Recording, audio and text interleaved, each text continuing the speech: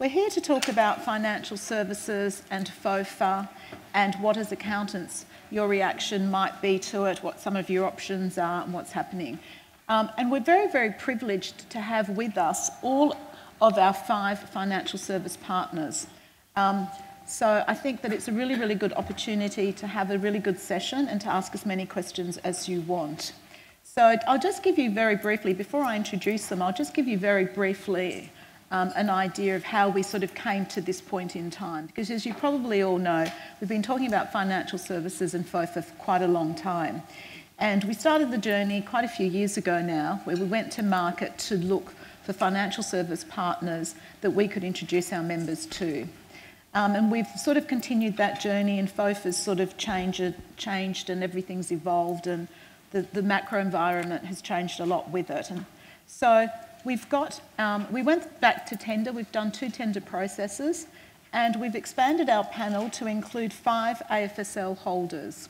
And that way we believe that we can give members as much choice as possible. And all the early research that we did, and we spent a year researching, modelling, etc., showed us that our members really, really did want choice when it came to partners in financial services. So that's why we've now got the expanded panel, and I'll now introduce you to them. I will then ask each of them to just give you a quick rundown of their various companies, and that will give you a flavour of the differences. I will then ask each of them a particular question just to set the context, and then we'll open it up to the floor. I've asked, we've got seating in alphabetical order by surname. So we'll yeah, that's right.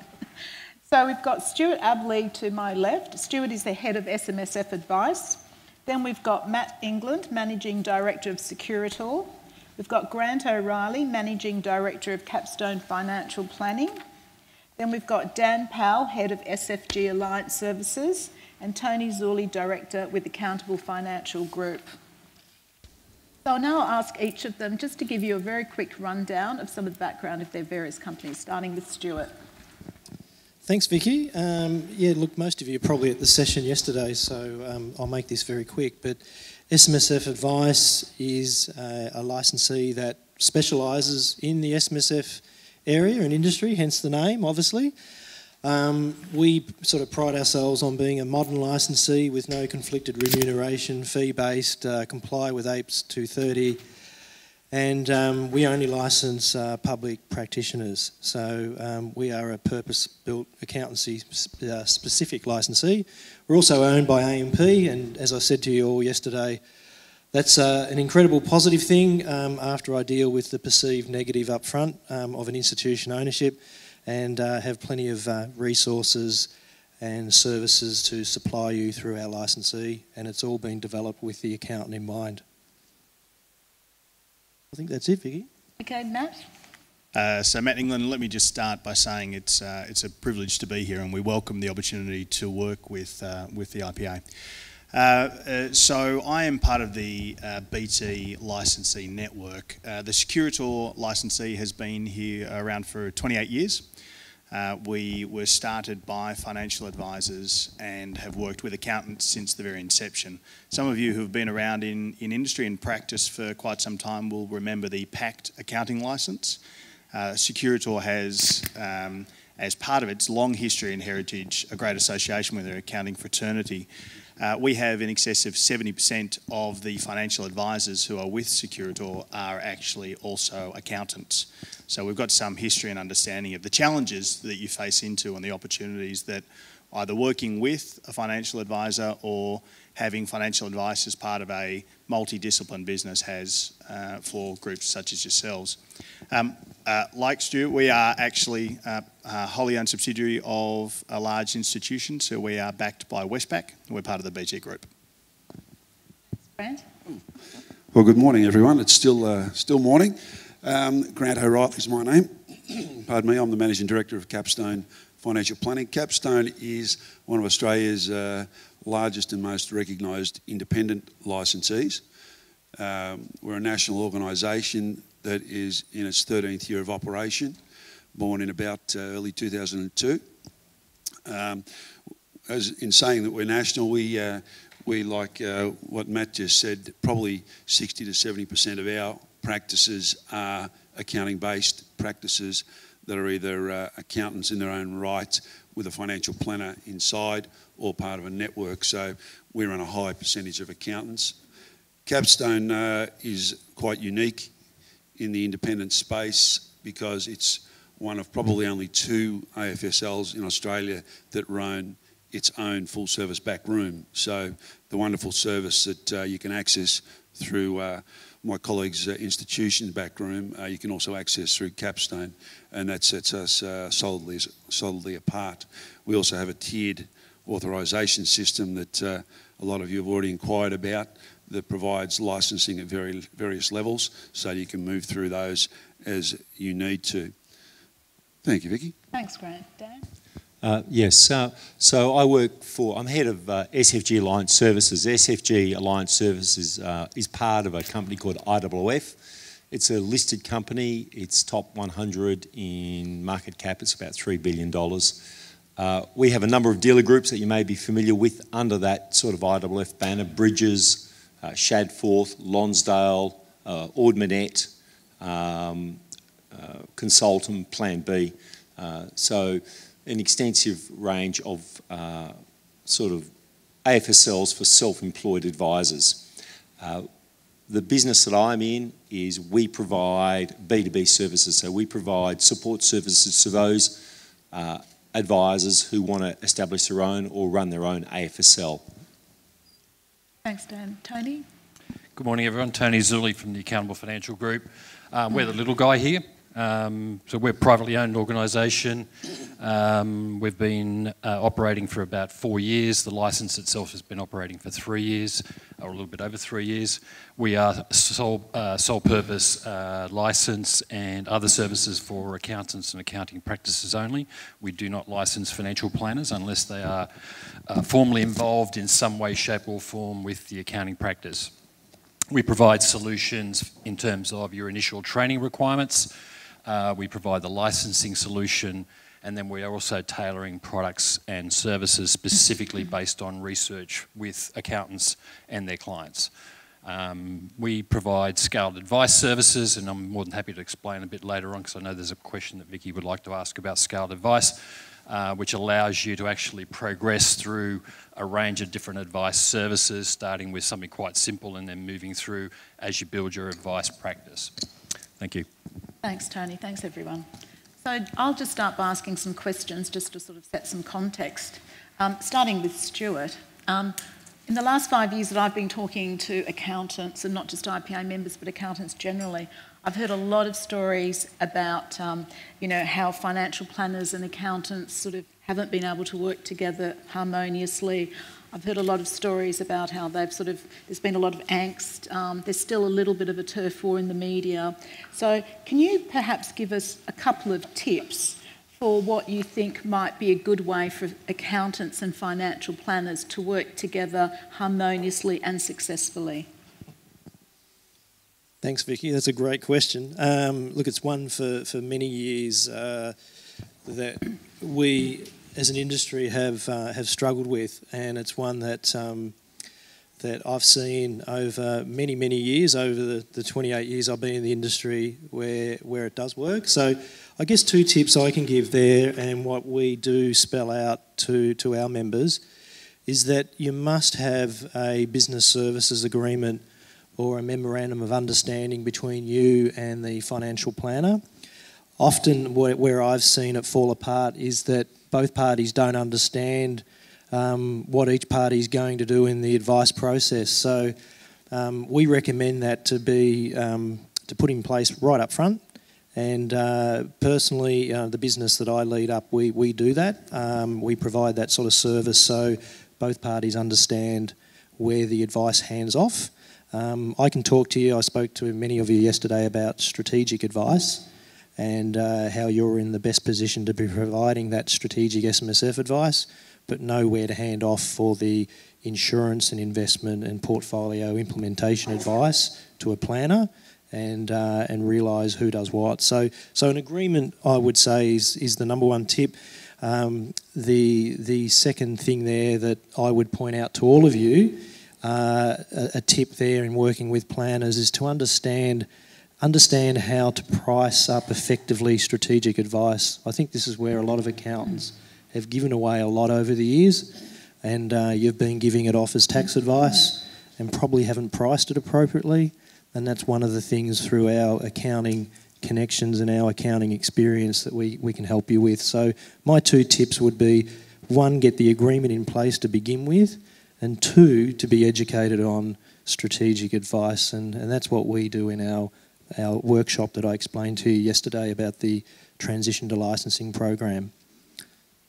Great, thank you. Matt, you come from a large organisation that deals a lot with consumers, and I was reading recently a report from Business Blades Connecting with Consumers that revealed that trust is not the problem.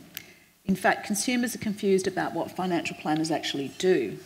So how would you describe the value proposition to be able to persuade consumers and even perhaps doubting accountants about the value of obtaining professional financial advice?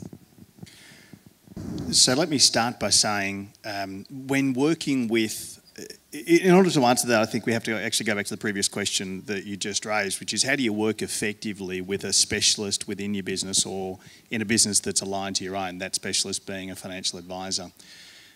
We actually think there are 2 things you've got to get right up front. The first one is you need to be really clear about why you're doing it. What is there in this for your business and for you personally as the owner of the business? That's the first thing. Related to that is what's in it for the client?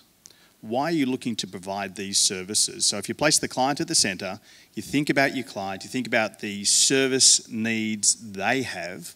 What is it that you're looking to provide to them you can't currently do yourself? And by consequence, from that position, determine what services you believe a financial advisor can add to an accounting practice like your own. If you then take that view and you think about the introduction of a financial advisor, a specialist within your practice, somebody who is potentially part of your business services firm, then I think we get to a couple of really interesting opportunities for the articulation of value. The first of those from mine, and I'm both the licensee of a financial advice business, but also the client of a financial advisor. The first of them is a very clear articulation by the client, with the client and for the client of their goals and objectives in life. It's very, very easy to not take the time to get to the heart of things that matter. It's very easy to deal to facts and figures in isolation from goals and aspirations. So one of the clear value propositions of the introduction of financial advice is the creation of space and time to explore client needs. For those of you who work with SME clients, many of you would experience from time to time the feeling that you know you can offer more value to the client by doing the consulting work, but you get tied up doing the BAS or doing the non-consulting work, the compliance work that you have in front of you every day, because you are, if you're like most accountants we deal with, you're time poor. So I think the number one value proposition that can actually be bought is the creation of time and space and capability to explore unmet client needs. From my perspective as a client of a financial advice firm, which is a multidiscipline practice run by a CPA, it's not just the fact that they're doing my accounts. That, in fact, is just an outcome of the process. It's much, much more the fact that they've created a space and time for my wife and I, and we've got 4 kids, to be very clear about what our goals and aspirations are. And we're happy to pay very fully for that and all of the services that come along with it. Great, thank you, Matt. So, Grant, transitioning to an advisory practice is a long-term commitment. And I've spent a lot of time talking to our members to try and get that message across. Because once they've made the business decision that this is a space they want to go into, it's not going to be a case of almost overnight success sort of thing. It does take time and it's a long-term commitment. So how long would you say before it starts to pay off? And what can members actually expect? And what sort of value and benefits do you think they can derive in the longer term? That's a very interesting question, Vicky. Transitioning. How many of you now are already in a financial planning practice or in a JV? Put your hands up. So I've got one. So there's not too many. So there's a lot of people in the room that need to consider where you're at from an advice perspective. The first and foremost thing I'd say in transitioning is you actually have to decide what you want to transition to. So do you want to transition to your own AFSL? Do you want to transition to the ability to give full financial advice where you recommend product? Do you want to establish a joint venture where you can just refer to a trusted relationship? Or do you want to just be able to do what you're doing now, a lot of you, in regard to giving self-managed super advice under the regulated term of class of product? And I think you'd all understand what that is. Well, you know, we're 18 months into the what I call the free period. You've got 18 months to go. So some decisions need to be made. I'm going to use this little sheet here, and I just happen to have it with me. For those of you that have been to the Capstone stand outside, there's a chart here that's going to help you. And if you haven't got one, go and have a look at it. It might have a solution of independence being Capstone, but it also has a solution to the side being our partnered groups here. And Vicky's right, in the tender process, you have the best groups in the country. So it depends on what you want to do, independence or institution, but this will help you decide no matter what. So I'd suggest to you to grab one of those and have a look at it. But can I take one? Yes, Matt. I think you Excellent. can. Thanks, mate. Wonderful organisation, BT. Okay, so the key factors, you've got to make that decision. And I think a lot of you have been putting it off. And I know that the IPA have been very strong. Vicky, every time she has an article in the press, is pushing decision time. Well, it is. You guys and girls have got to make a call February, March next year. Because if you need to do some RG146, whatever institution you align with or independent, we'll all facilitate that for you. So don't be frightened of it, but make the decision. Get over the line. The other key factor is the outcome that you want. If we define payoff, and that was one of the key words Vicky used, the payoff will depend on what path you take. So if you just want a payoff in dollars and cents, then you've got to look at that under the structure of whether you go full advice, a JV where you refer it out and you earn some revenue, or class of product and charge a fee-based environment there. There's a lot of accountants we talk to that are really keen just to be able to talk about self-managed super, keep doing what you're doing, have a quality referral relationship with an advisor, which leads to greater client satisfaction. That's part of the payoff.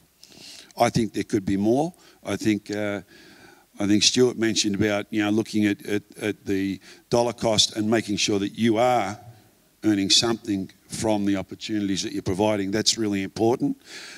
And the other thing, no matter what industry you're in, you want to put a corral around your clients so that they don't wander. And the real key with that is multiple services to your client. Lock them into you.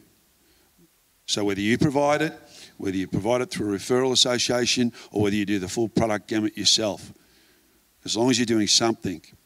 The other thing is everyone's expectations are going to be different. And working with one of the AFSL providers here will help you look at that, at what your investment into the process is, and what expense that will cost, and what return you'll get from it. If you choose to provide a class of product service, then you can charge appropriately for that. Now, I know lots of accountants that do that now, charge inside your accounting dollars, like your annual fees. That's fine. Or you can charge separately as a financial planning opportunity and start to build a recurring revenue base through the financial planning, which my understanding is an accounting-based value is 1 times. Is that right? Any takers on that? About a 1-time multiple on an accounting base? Less?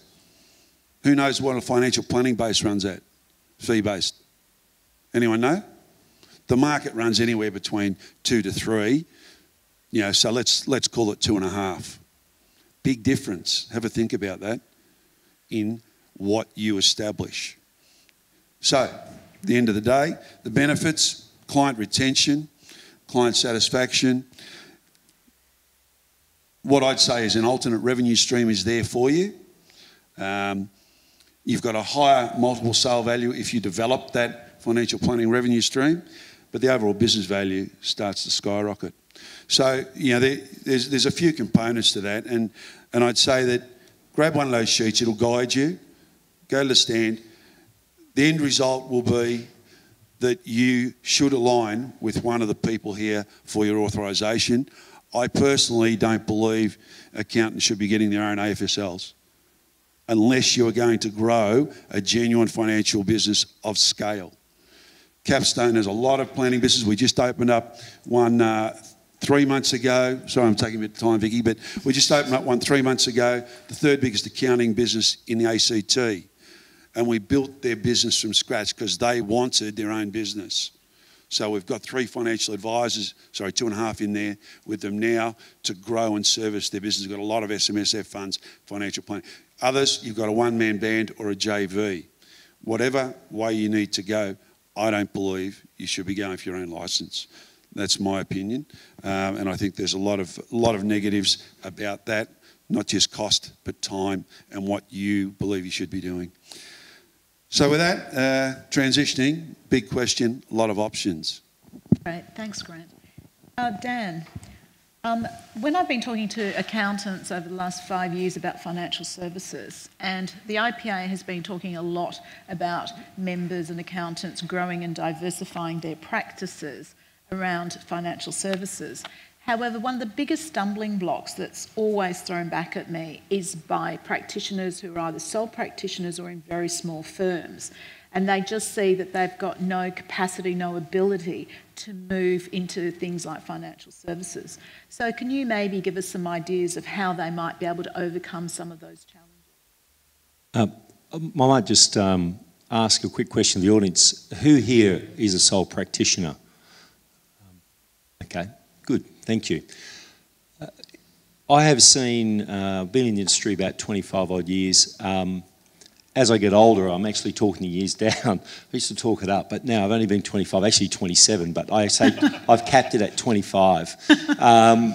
So the thing I've seen is sole practitioners work on a referral basis with other financial planners, and I've seen it work successfully.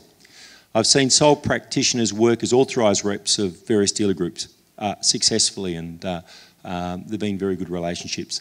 And I've seen sole practitioners, and still see them, with their own AFSLs and be successfully.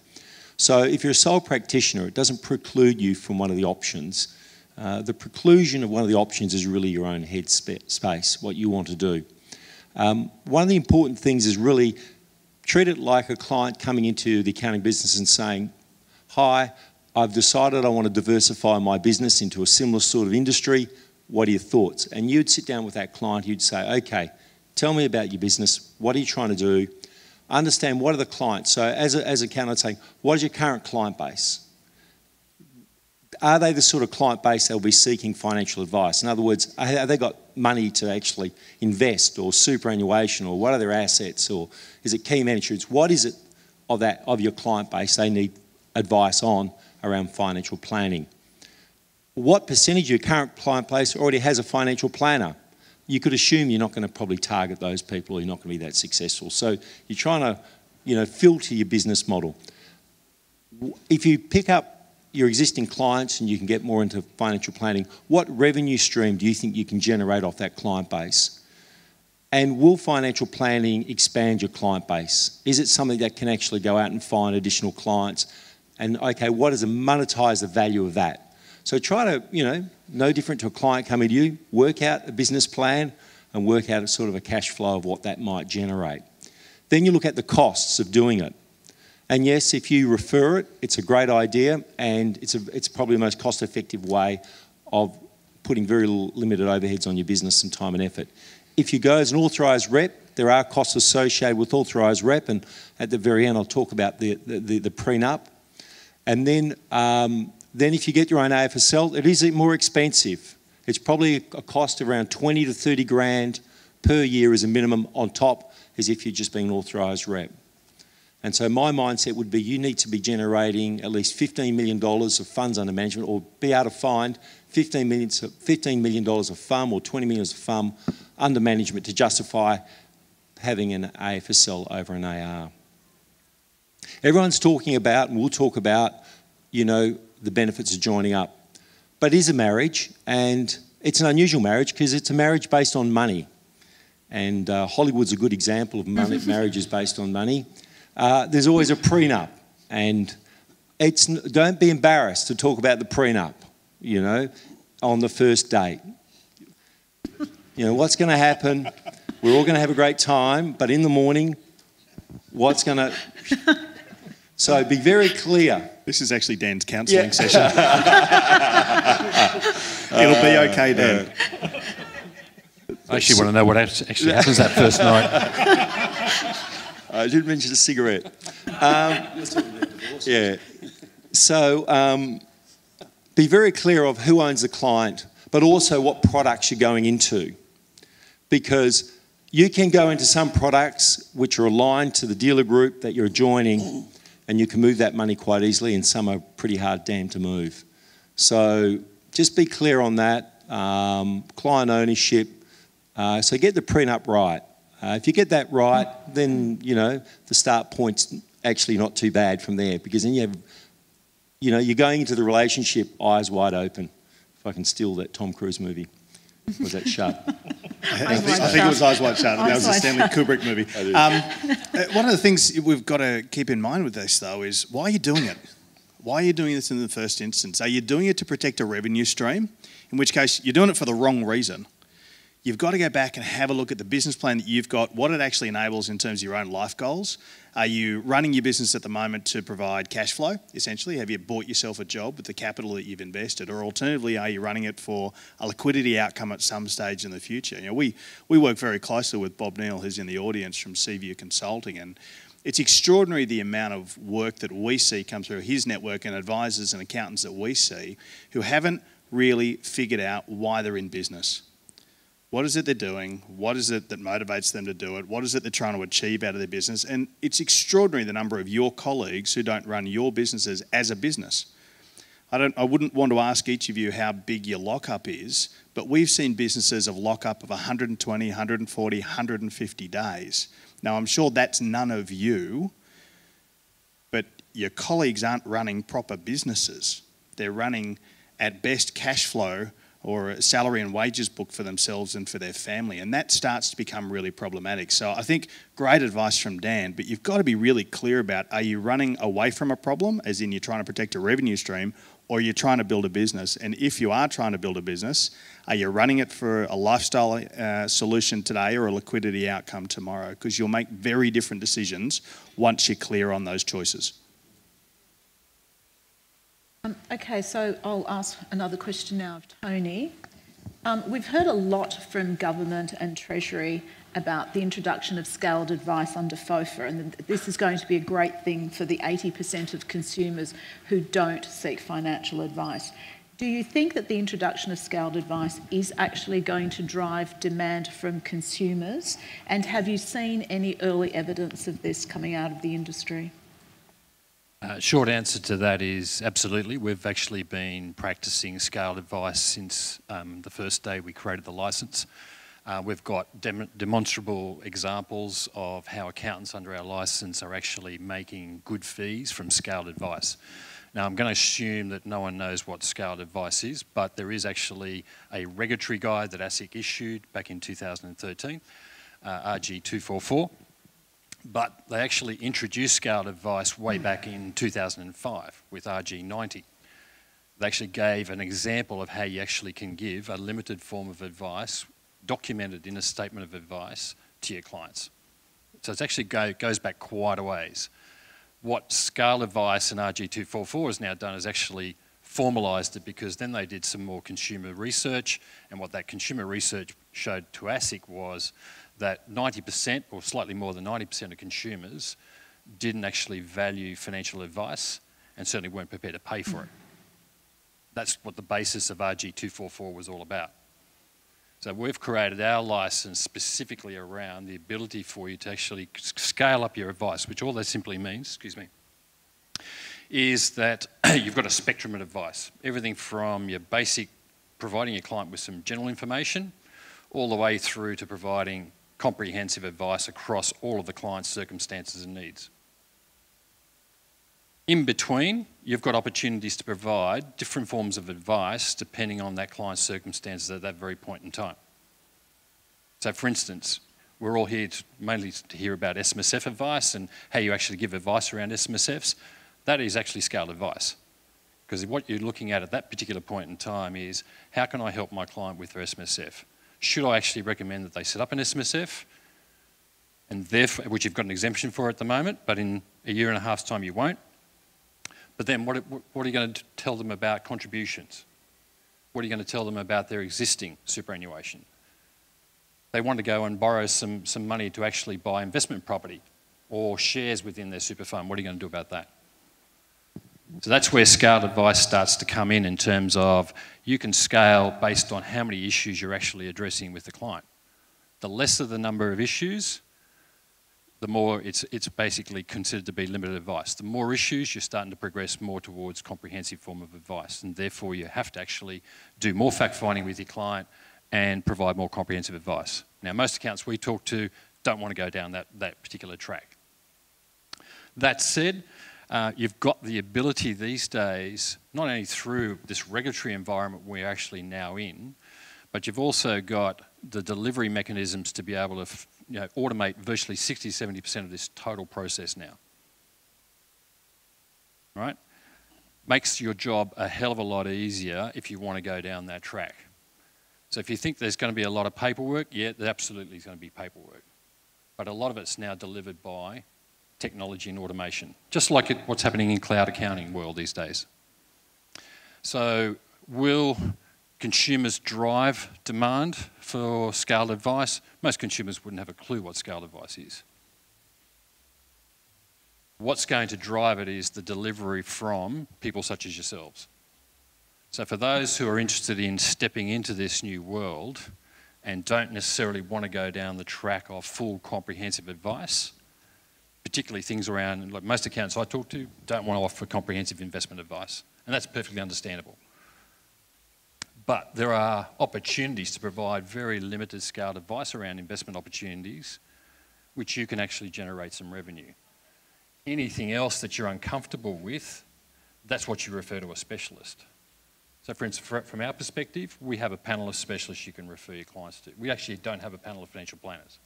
We know financial planners and we can refer a financial planner, but we take the view that the accountant can provide a certain level of advice that you're comfortable in, and then you can refer it to a specialist on our panel.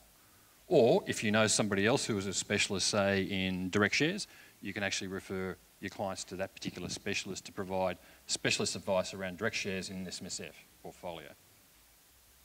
So in summary, are consumers going to drive it? No, you guys are going to drive it. My personal view is financial planners have been fighting scaled advice and fighting things like general advice, whereas our view is that consumers absolutely want those sorts of advice services offered to them, and let them choose how far they actually want to go. So it's your choice. I'm more than happy to discuss it with anybody after the session. Thank you. Great. Thanks, Tony. Thanks, everyone. Okay, let's open it to the floor. Have we got some questions? Must be at least one question. Elizabeth, at the front here. Oh, Tony's gone over there. We'll start over there and we'll come back to you. Thanks. Oh, hi. I've got a question about the scaled advice, and do you have an obligation with a client to ask them then, or just briefly explain what is available in financial advice before you ask them what they actually want, so that they don't miss out on anything, if you understand what I'm saying? Yeah, look, absolutely. Before you actually enter into advising a client, there is actually a requirement for you to hand over what's called a financial services guide and explain the contents of that, which a lot of it is around your capacity and what you're able to actually advise in. So that's just the discussion where you go, this is what I can provide and this is what I can provide to you specifically.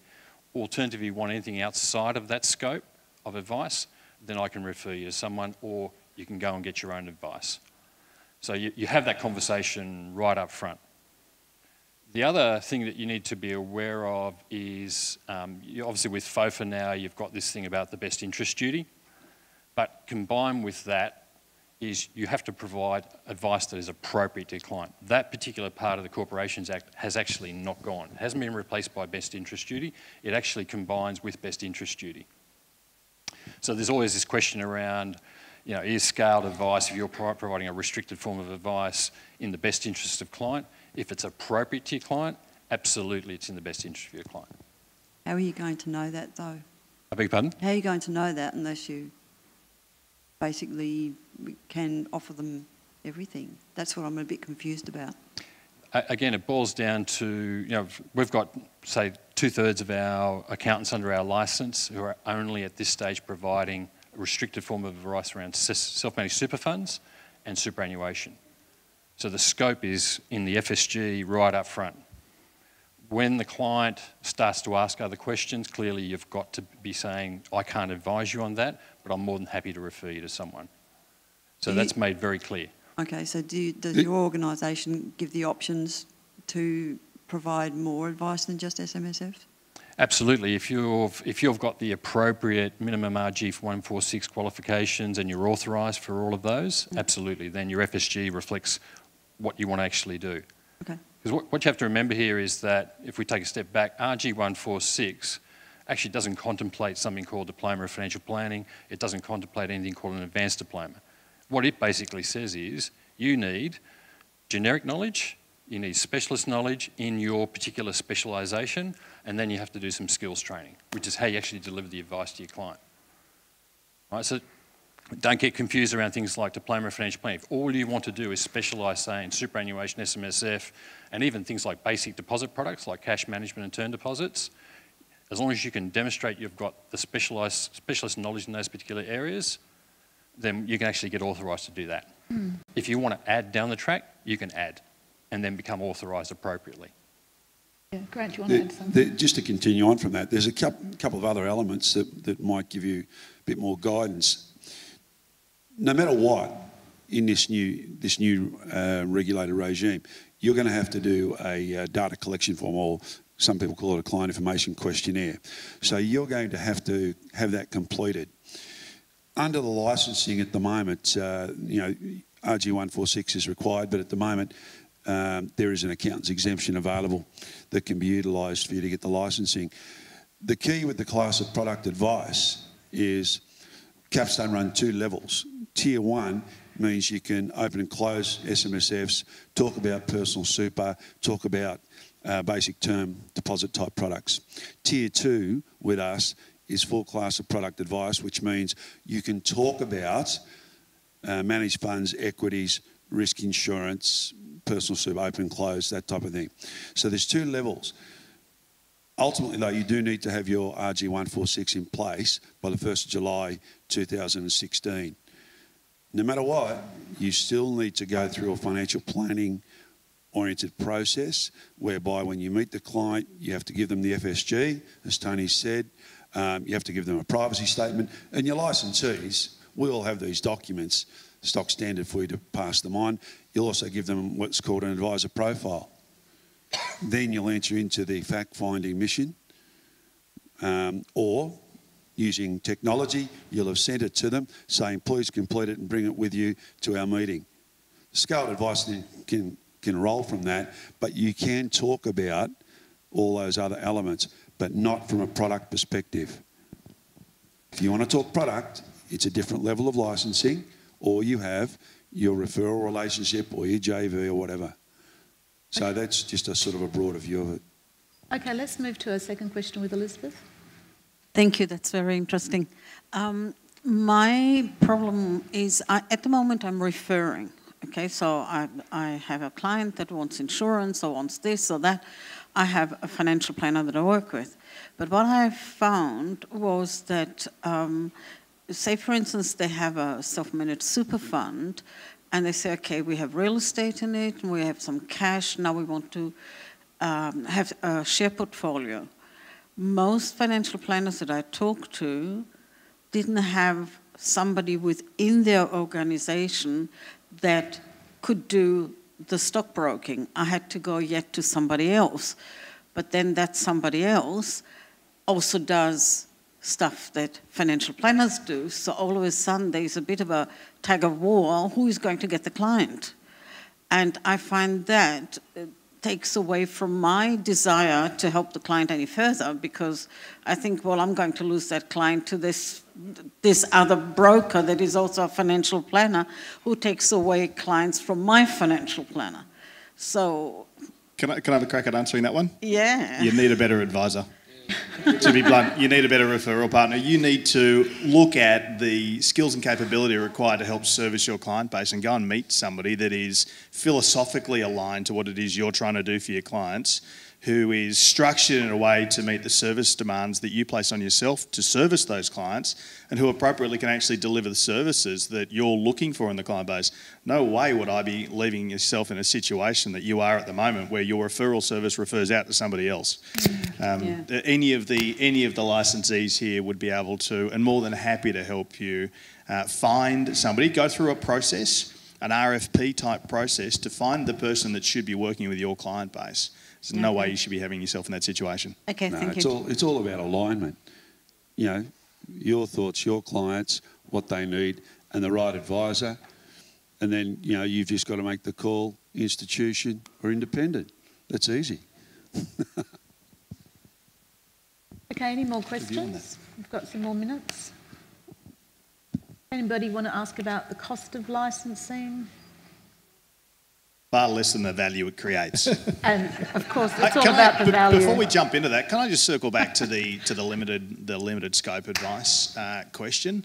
The one thing there's two things you've got to keep in mind here. The first thing is, as soon as you move out of the accountant's exemption regime into the license regime, you've got a bunch of documentation you've got to hand over. I think that's really crucial.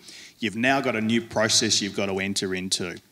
The second thing that I think is really important to understand here, with the windback that the Coalition for Common Sense, I think it was, the windback that was created in the Senate last week, has created a level of ambiguity around the last step in the best interest duty process, which in essence, to paraphrase, says, and anything else you think you should have thought about for the client. There will remain for a period of time a level of ambiguity in this area, because we don't have any FOS determinations, because we don't have any case law, and the regulatory guidance is broad at best at this point in time. So scaled advice is incredibly important. It's been around, as I think Grant said to myself earlier, limited advice, scaled advice, advice that's appropriate to your client, has been around for hopefully as long as the industry that's moving towards a profession has been around. You guys do it with your clients every day, but we are in an unusual environment at the moment, and there will be ambiguity for quite some time. Okay. I think we had Linda there and then one here. Hi. Having been an AR in the past, I did actually find it extremely difficult to find someone who would work with me, not based purely on what I could turn over in my practice from doing financial planning, but to be able to actually provide a cost-effective way of me being an AR without having millions and millions of dollars, I guess, of FUM or referral work, or however you want to look at it. I like to be able to provide that service to my client, that added value, but find it a really difficult thing to find someone who's willing to work with someone in a small practice who's not driving just about the dollars, but about the value. I might have a go at that one. I know the other licensee here probably say the same thing, and we're all very similar in this respect, but SMSF advice, we are purely, we just charge a fee for the service. We don't sort of focus on turnover or percentage of turnover.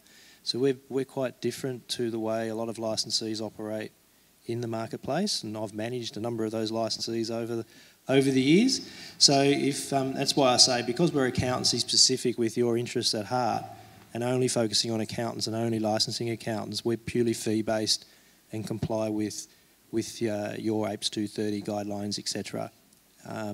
So it's important to know that, I think, particularly in building a business. And the question Matt sort of raised before about why are you doing this is very, very relevant. And that's what we sort of sit down with you and have a very strong and informative discussion about. Yeah, look, I fully agree. Stuart's right. Capstone run for accountants on our tier 2. I think you were talking about cost. Yeah. Like our tier 1 authorisation runs at $3,500 as a flat fee. Our tier 2 runs at $7,000 as a flat fee, includes your PI. That's exactly right. The final, yeah. He's stumped. But in the financial planning world, historically, and we've all ran these channels or built them, you know, there was a commission split or a flat fee plus, and you know, if you were only generating a small amount of revenue and you're paying a very high commission split, it's not worth it. But in a genuine environment that can support and develop the accounting opportunities and the accounting authorisations, then you know it's costed in a different way so that it is effective. And the other thing is, you know, it includes training and compliance support, things like that. So, you know, yeah, so I think that's probably part of the reason that the IPA, you know, selected this group of AFSL operators. You've got the two biggest. You've got virtually the two biggest, then one of the next biggest with IOOF. I've been fortunate. I've been in the industry 35 years, and I was a general manager with AMP and with IOOF, and they're wonderful institutions. So, yeah, I think you know the world's changed. Because I must say, in my travels talking to members, I've had so many members say to me that they can't find advisors who are prepared to deal with mum and dad clients. So one of the things we did when we went to tender was put that specifically in there, that we wanted to partner with licensees who were prepared to deal with all types of clients, not sort of the high end or whatever. So that was a really, really important thing for us. And also licensees that were prepared to put the time in to help sole practitioners and very small firms make the transition. Yeah. So we had a question here, I think. Yeah. I suppose it's just that, along those lines in terms of sole practitioners wanting to move. Well, basically, we just want to do what we've been doing. Yeah. We don't want to be financial planners. We don't want to go down that track. And so we've got client bases that, you know, traditionally we've just done what we've done and that's all we want. They don't want financial advice.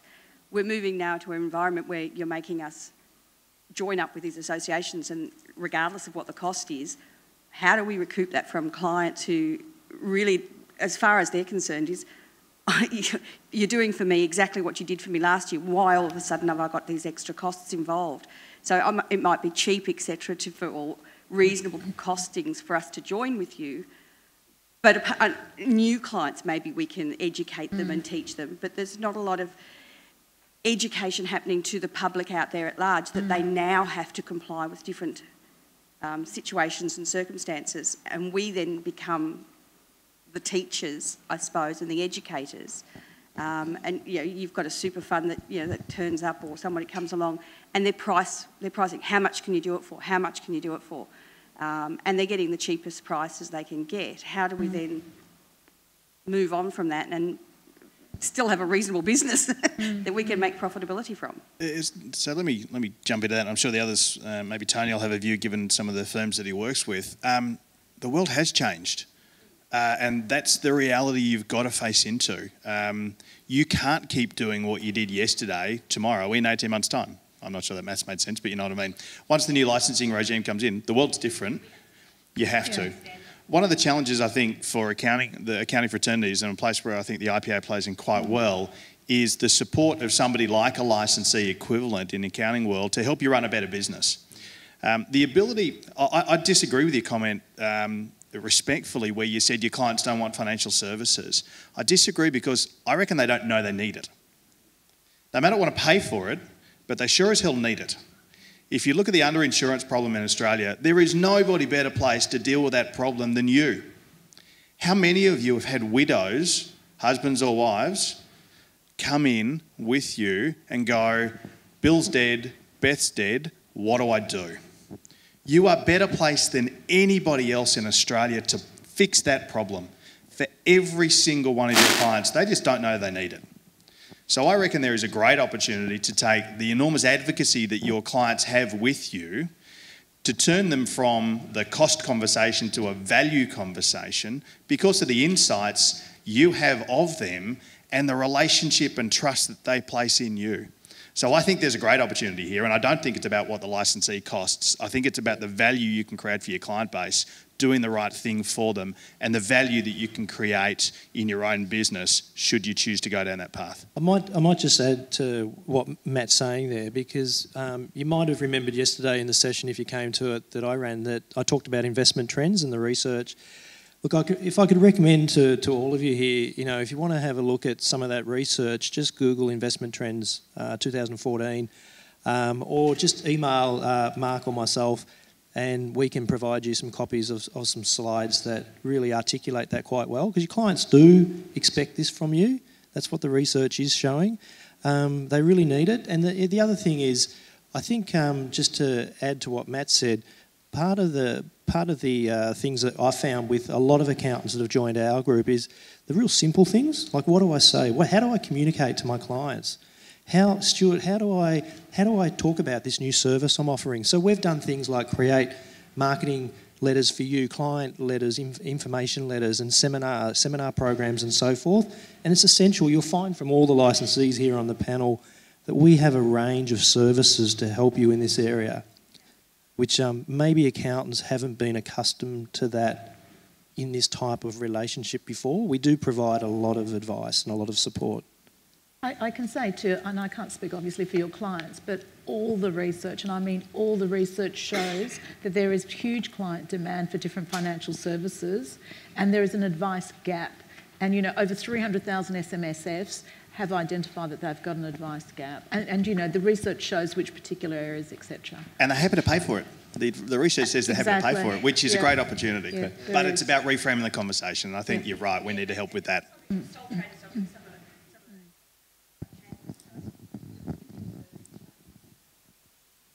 Okay.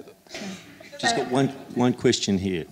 We've got a question here, and then we've got a question. So the microphone's down there. So a quick question down there, and then another quick question there, because we're actually now flashing over time. Mine's more of an observation. I'm actually a financial planner, not an accountant, but I work with accountants, and what we find is when we do meetings together, it's so much more productive. So one of the issues I guess I have as a financial planner is you've got to do your apprenticeship. It's like me becoming an accountant.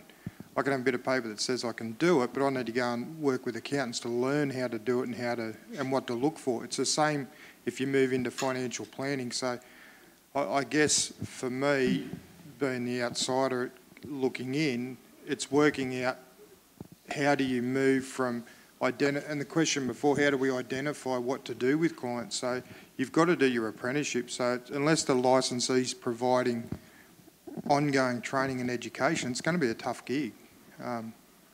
Just an observation. No, that's terrific. Thank you. Okay, so one last quick question here. Our client base really needs financial advice. Are they hate going to financial planners? Because financial planners in the past, they have ripped them off with commissions. That's their perception. Are you able to help us to provide services to our clients with no commission associated at all? Absolutely.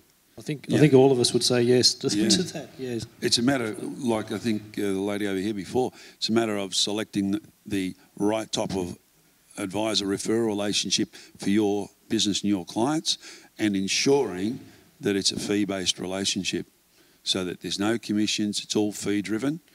And, like the gentleman just said, the real key is that you're part of that initial discussion with the financial advisor and the client. Will you be able to rebate the commissions from personal risk insurance back to the clients after 12 months? There's various ways that can be, those elements can be done, yeah. Yes. Yeah, that's easy.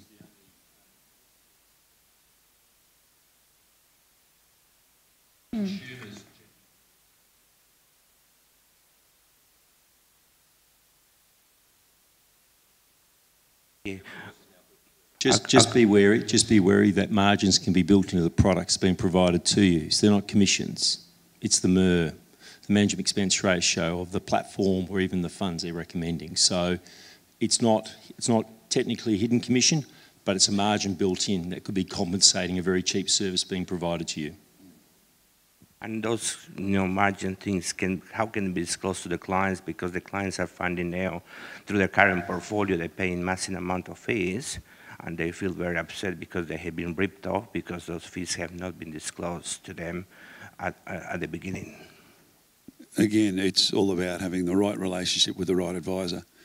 And so far from all the research we did, we find probably Dover is an independent advisor.